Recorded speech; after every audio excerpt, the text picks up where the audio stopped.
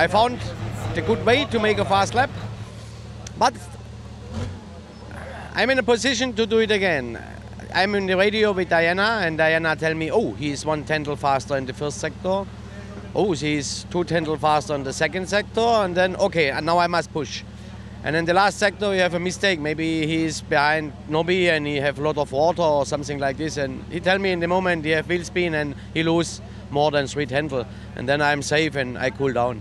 Yeah, I have the pole position. That's the first step to win races.